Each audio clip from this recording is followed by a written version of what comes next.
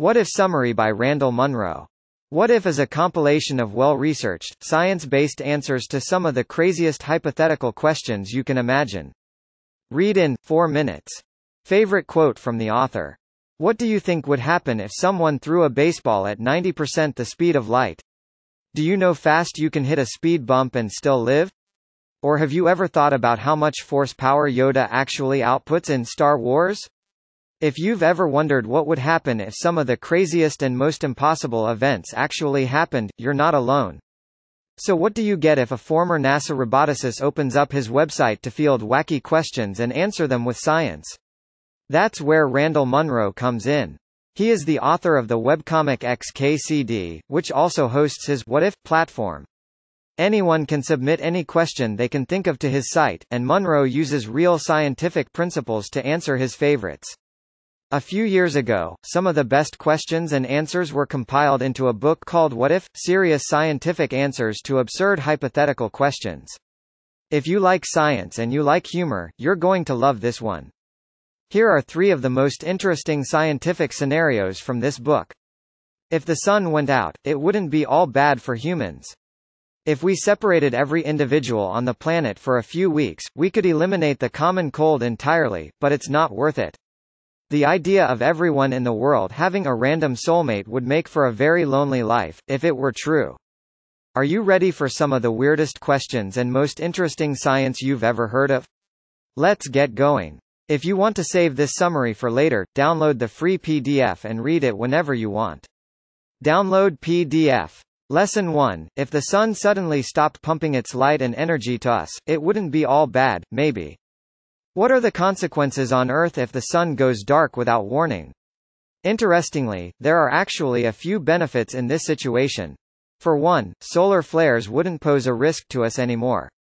The geomagnetic storms that follow solar flares disrupt Earth's magnetic field. In 1859, one such storm sent strong currents through telegraph wires. The extra energy started fires and obliterated communications. The problem is, we have a lot more wires now, and another storm like that would be devastating to our modern world. Without a sun, this hazard is no more. Also, we would save a lot of money in many different places if our sun were gone. Take the bridges we use to cross rivers and lakes. Without a sun, the water freezes, so think we can just drive on it.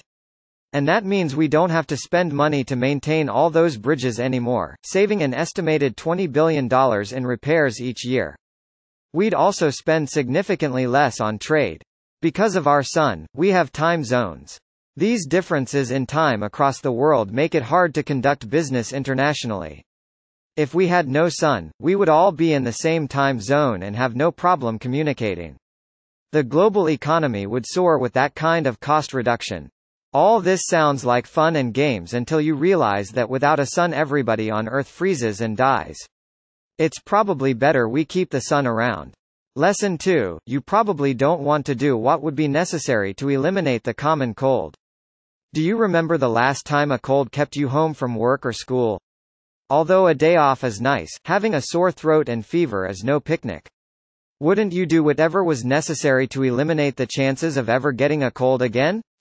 Well, the science doesn't really check out on this being a good idea. The common cold thrives by spreading from person to person. If we quarantined everyone for a couple of weeks, however, we could starve the virus and it would die. Sadly, 2 weeks is enough time for society to collapse entirely. Before we get there though, let's look at the medical implications of this scenario. People with weaker immune systems sometimes carry the cold virus for years. They'd need a lot longer time in quarantine to eradicate this sickness completely. Economically, this decision is devastating to humanity. Our overall annual economic production is roughly $80 trillion. If all industrial activity halted for 2 weeks, we'd lose trillions of dollars. And practicality takes the cake for why this is a bad idea. Evenly dividing the world's land area between all people in the world means that each person would be 77 meters away from the next. While this is enough to stop the sickness, some people will have to stand in the tundra or scalding desert, and that doesn't work so well. Lesson 3. If you believe in having a random soulmate, chances are you'll never find love because almost nobody will. Do you believe that you have a soulmate out there just waiting for you to find them and fall in love?